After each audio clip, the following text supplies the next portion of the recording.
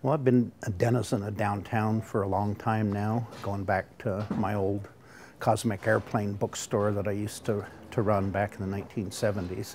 It was around the corner on First South between 2nd and 3rd East on what used to be Old Film Row. The Blue Mouse Theater was next door, the old art house, and the Cinegrill restaurant at the time was just up the street. Cinegrill still survived, albeit in a new location. Blue Mouse is long gone. And this, I guess, this rare bookstore is my version of the reincarnation of the Cosmic Airplane, but without the head shop and the records and the incense. In the 1970s, it became a really hip little micro neighborhood because above the Blue Mouse there were a lot of artist studios that people like Trent Harris and Scott Carrier and Diane Orr and a whole bunch of other people rented. And then a few years after we opened, Steve Holbrook's newly online KRCL radio came aboard, and their very first broadcast location was in the back of the old Universal Theater building, because that block of Salt Lake City was called Film Row. And that's where the restaurant, the Cinegrill's name came from, because it was on Salt Lake's Film Row. And my rare book vaults at Cosmic Airplane were actually old cellulose nitrate film vaults. So if the film caught fire and burnt up, it was contained to that single vault that would vent it out the roof and wouldn't burn the entire building or the entire block down.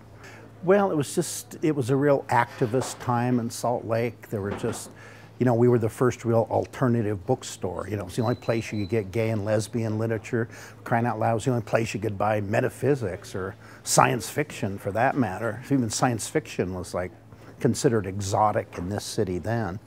And it's come a long way. And people, if you're over 40 or so, people still know the name, the Cosmic Airplane. And if you're younger than that, you never heard of it and it means nothing to you. But what I get from that, from then to now, and especially looking forward, great cities aren't defined by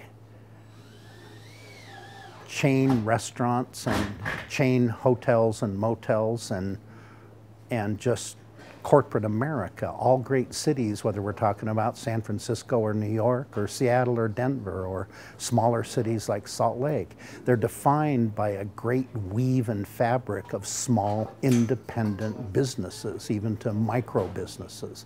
Some get big and very successful, and some come and go and disappear. I can't tell you the dozens and dozens of bookstores in this town that I can remember from just my time here.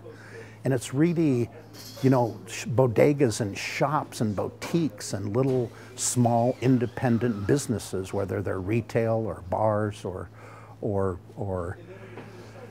what have you. And that's what really makes cities great. And I really think that downtown planners and city councils and state bureaucracies need to give more heed to us, because we're really part of the fabric. We belong here, we're from here, we're of here, and a lot of us intend to, certainly at this point in my life, I intend to stay here. And I want a livable, breathable, vibrant downtown. I'm Ken Sanders. This is my downtown story.